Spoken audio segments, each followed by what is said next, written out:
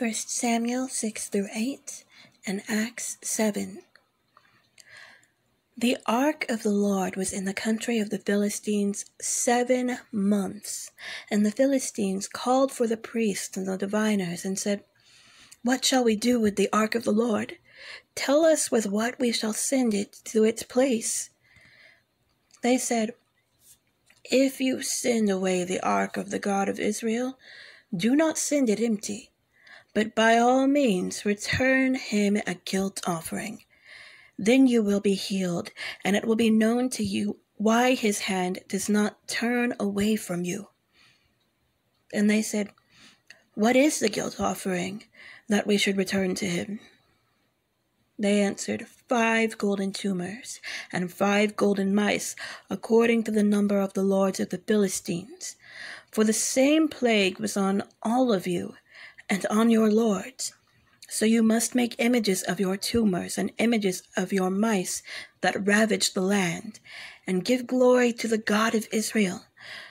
Perhaps he will lighten his hand from off you, and your gods and your land. Why should you harden your hearts as the Egyptians and Pharaoh hardened their hearts? After he had dealt severely with them, did they not send the people away, and they departed? Now then, take and prepare a new cart, and 2 milk cows on which there has never come a yoke, and yoke the cows to the cart. But take their calves home away from them, and take the ark of the Lord and place it on the cart, and put in a box at its side the figures of gold which you are returning to him as a guilt offering. Then send it off and let it go its way, and watch. If it goes up on the way to its own land, to Beth-Shemesh, then it is he who has done us this great harm. But if not, then we shall know that it is not his hand that struck us. It happened to us by coincidence." The men did so, and took 2 milk cows and yoked them to the cart, and shut up their calves at home. And they put the ark of the Lord on the cart, and the box with the golden mice and the images of their tumors. And the cows went straight in the direction of Beth-Shemesh along one highway, lowing as they went. They turned neither to the right nor to the left, and the lords of the Philistines went after them as far as the border of Beth-Shemesh. Now the people of Beth-Shemesh were reaping their wheat harvest in the valley. And when they lifted up their eyes and saw the ark, they rejoiced to see it. The cart came into the field of Joshua of Beth-Shemesh and stopped there. A great stone was there, and they split up the wood of the cart and offered the cows as a burnt offering to the Lord. And the Levites took down the ark of the Lord and the box that was beside it, in which were the golden figures, and set them up on the great stone. And the men of Beth-Shemesh offered burnt offerings and sacrificed sacrifices on that day to the Lord. And when the 5 lords of the Philistines saw it, they returned that day to Ekron. These are the golden tumors that the Philistines returned as a guilt offering to the Lord: 1 for Ashdod, 1 for Gaza, 1 for Ashkelon, 1 for Gath, 1 for Ekron. And the golden mice, according to the number of all the cities of the Philistines belonging to the 5 lords, both fortified cities and unwalled villages. The great stone beside which they set down the ark of the Lord is a witness to this day in the field of Joshua of Beth-Shemesh. And he struck some of the men of Beth-Shemesh because they looked upon the ark of the Lord. He struck 70 men of them, and the people mourned because the Lord had struck the people with a great blow. Then the men of Beth-Shemesh said, "Who is able to stand before the Lord, this holy God? And to whom shall he go up away from us?" So they sent messengers to the inhabitants of Kiriath-jearim, saying, "The Philistines have returned the ark of the Lord. Come down and take it up to you." 1 Samuel 7. And the men of Kiriath-jearim came and took up the ark of the Lord, and brought it to the house of Abinadab on the hill. And they consecrated his son Eleazar to have charge of the ark of the Lord.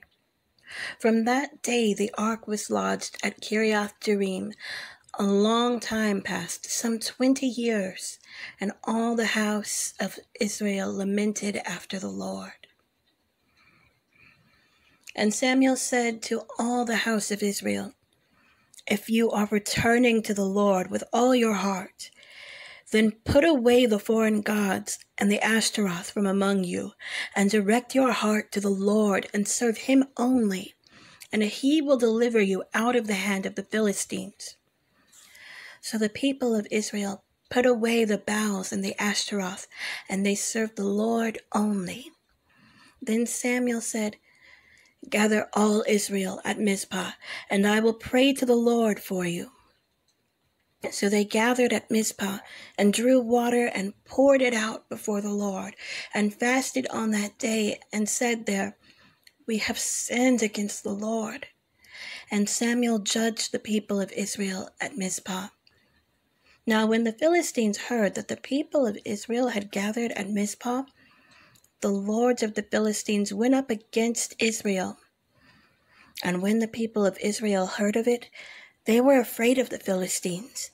And the people of Israel said to Samuel, "Do not cease to cry out to the Lord our God for us, that he may save us from the hand of the Philistines."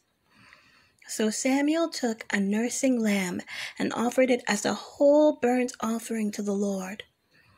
And Samuel cried out to the Lord for Israel, and the Lord answered him. As Samuel was offering up the burnt offering, the Philistines drew near to attack Israel. But the Lord thundered with a mighty sound that day against the Philistines, and threw them into confusion, and they were defeated before Israel. And the men of Israel went out from Mizpah and pursued the Philistines, and struck them as far as below Beth-kar. Then Samuel took a stone and set it up between Mizpah and Shen, and called its name Ebenezer, for he said, "Till now the Lord has helped us." So the Philistines were subdued, and did not again enter the territory of Israel. And the hand of the Lord was against the Philistines all the days of Samuel. The cities that the Philistines had taken from Israel were restored to Israel, from Ekron to Gath, and Israel delivered their territory from the hand of the Philistines. There was peace also between Israel and the Amorites. Samuel judged Israel all the days of his life, and he went on a circuit year by year to Bethel, Gilgal, and Mizpah, and he judged Israel in all these places. Then he would return to Ramah, for his home was there, and there also he judged Israel. And he built there an altar to the Lord. 1 Samuel 8. When Samuel became old, he made his sons judges over Israel. The name of his firstborn son was Joel, and the name of his second, Abijah. They were judges in Beersheba. Yet his sons did not walk in his ways, but turned aside after gain. They took bribes and perverted justice.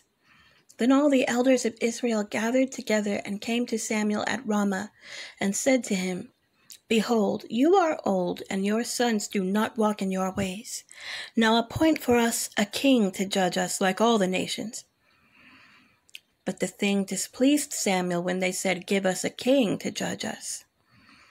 And Samuel prayed to the Lord. And the Lord said to Samuel, "Obey the voice of the people in all that they say to you. For they have not rejected you, but they have rejected me from being king over them.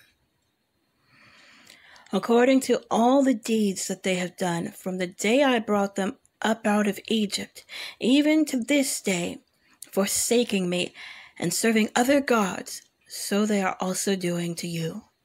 Now then, obey their voice. Only you shall solemnly warn them and show them the ways of the king who shall reign over them. So Samuel told all the words of the Lord to the people who were asking for a king from him. He said, "These will be the ways of the king who will reign over you. He will take your sons and appoint them to his chariots and to be his horsemen and to run before his chariots. And he will appoint for himself commanders of thousands and commanders of 50s, and some to plow his ground and to reap his harvest, and to make his implements of war and the equipment of his chariots. He will take your daughters to be perfumers and cooks and bakers. He will take the best of your fields and vineyards and olive orchards and give them to his servants.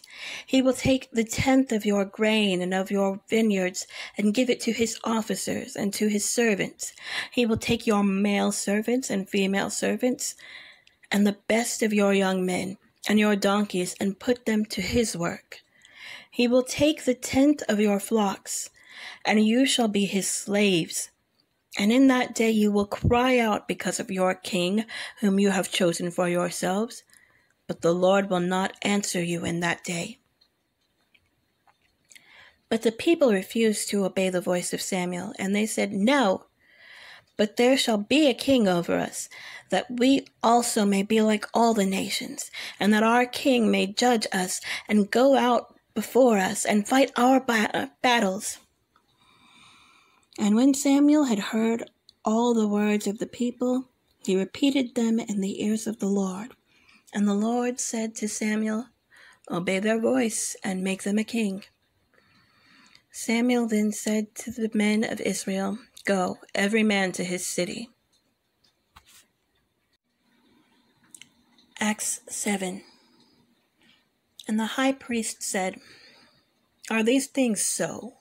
And Stephen said, "Brothers and fathers, hear me.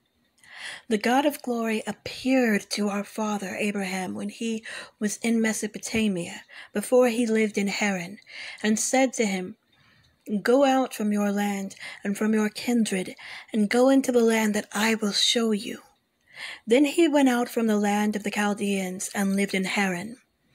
And after his father died, God removed him from there into the land in which you are now living. Yet he gave him no inheritance in it, not even a foot's length, but promised to give it to him as a possession, and to his offspring after him, though he had no child. And God spoke to this effect, that his offspring would be sojourners in a land belonging to others, who would enslave them and afflict them 400 years. But I will judge the nation that they serve, said God, and after that they shall come out and worship me in this place. And he gave him the covenant of circumcision.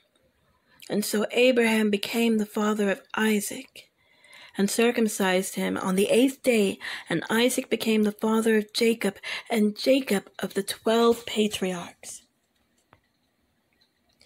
And the patriarchs, jealous of Joseph, sold him into Egypt, but God was with him, and rescued him out of all his afflictions, and gave him favor and wisdom before Pharaoh, king of Egypt, who made him ruler over Egypt, and over all his household. Now there came a famine throughout all Egypt and Canaan, and great affliction, and our fathers could find no food. But when Jacob heard that there was grain in Egypt, he sent out our fathers on their first visit. And on the second visit, Joseph made himself known to his brothers, and Joseph's family became known to Pharaoh. And Joseph sent and summoned Jacob his father and all his kindred, 75 persons in all. And Jacob went down into Egypt, and he died, he and our fathers. And they were carried back to Shechem, and laid in the tomb that Abraham had bought for a sum of silver from the sons of Hamor in Shechem. But as the time of the promise drew near, which God had granted to Abraham, the people increased and multiplied in Egypt, until there arose over Egypt another king who did not know Joseph. He dealt shrewdly with our race, and forced our fathers to expose their infants, so that they would not be kept alive. At this time Moses was born, and he was beautiful in God's sight. And he was brought up for 3 months in his father's house. And when he was exposed, Pharaoh's daughter adopted him and brought him up as her own son. And Moses was instructed in all the wisdom of the Egyptians, and he was mighty in his words and deeds. When he was 40 years old, it came into his heart to visit his brothers, the children of Israel. And seeing one of them being wronged, he defended the oppressed man and avenged him by striking down the Egyptian. He supposed that his brothers would understand that God was giving them salvation by his hand, but they did not understand. And on the following day he appeared to them as they were quarreling, and tried to reconcile them, saying, "Men, you are brothers. Why do you wrong each other?" But the man who was wronging his neighbor thrust him aside, saying, "Who made you a ruler and a judge over us? Do you want to kill me as you killed the Egyptian yesterday?" At this retort Moses fled and became an exile in the land of Midian, where he became the father of 2 sons. Now when 40 years had passed, an angel appeared to him in the wilderness of Mount Sinai in a flame of fire in a bush. When Moses saw it, he was amazed at the sight. And as he drew near to look, there came the voice of the Lord. "I am the God of your fathers, the God of Abraham, and of Isaac, and of Jacob." And Moses trembled and did not dare to look. Then the Lord said to him, "Take off the sandals from your feet, for the place where you are standing is holy ground. I have surely seen the affliction of my people who are in Egypt, and have heard their groaning, and I have come down to deliver them. And now come, I will send you to Egypt." This Moses, whom they rejected, saying, "Who made you a ruler and a judge?" this man God sent as both ruler and redeemer by the hand of the angel who appeared to him in the bush. This man led them out, performing wonders and signs in Egypt, at the Red Sea, and in the wilderness for 40 years. This is the Moses who said to the Israelites, "God will raise up for you a prophet like me from your brothers." This is the one who was in the congregation in the wilderness with the angel who spoke to him at Mount Sinai, and with our fathers. He received living oracles to give us. Our fathers refused to obey him, but thrust him aside, and in their hearts they turned to Egypt, saying to Aaron, "Make for us gods who will go before us." As for this Moses who led us out from the land of Egypt, we do not know what has become of him. And they made a calf in those days, and offered a sacrifice to the idol, and were rejoicing in the works of their hands. But God turned away and gave them over to worship the host of heaven.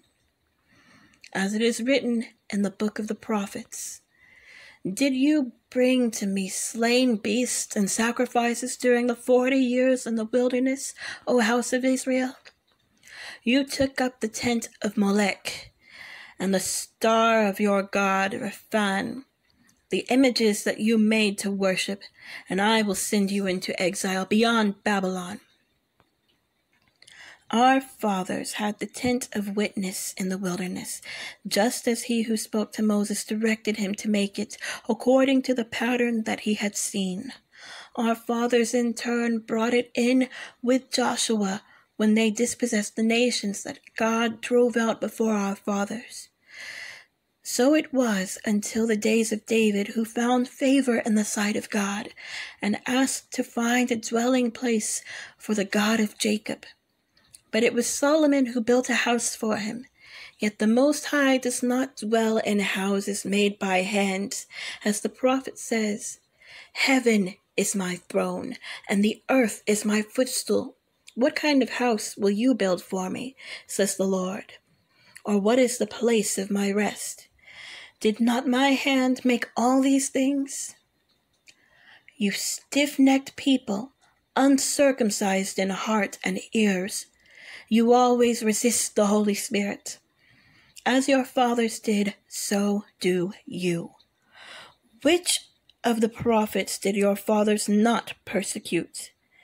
And they killed those who announced beforehand the coming of the righteous one, whom you have now betrayed and murdered, you who received the law as delivered by angels and did not keep it."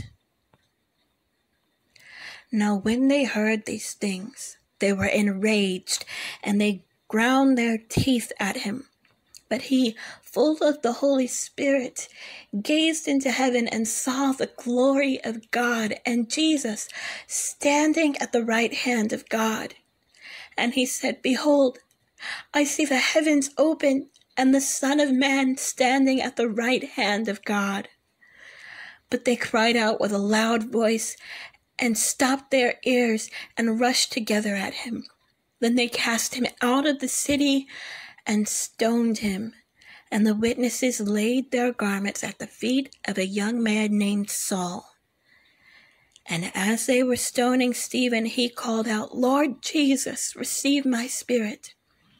And falling to his knees, he cried out with a loud voice, "Lord, do not hold this sin against them." And when he had said this, he fell asleep.